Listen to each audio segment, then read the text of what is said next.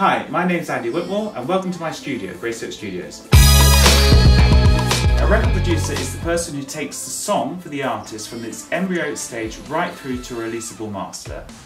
This includes going through with the artist, picking the song. I like to work with a vocal producer, somebody who's a good singer themselves, knows about harmonies, and someone that I can bounce with, because I'm always there when we're recording vocals and working on backing vocals. I've got a lot of vocal ideas and I tend to bounce off the vocal producer, and then the vocalist will be involved as well, and between the three of us we get a lovely vibe going and get a professional vocal sound.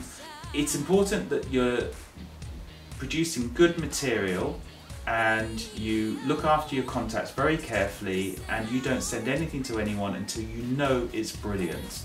So you listen to your songs, you play them around, you get feedback from many different people, and then at some point you have to say, right, that's enough feedback, now I don't want any more feedback, and then you make it your own and you make it absolutely brilliant. And once you're really happy, maybe you've got 10 songs, you play the 10 songs around, 2 or 3 of them are going to sound better than the other 7. Those 2 or 3 songs, they're the ones you've got to concentrate on, and then you get them out to people and you keep pushing them until you've sold them, and then you get on to the next 10 songs. Good day for loving.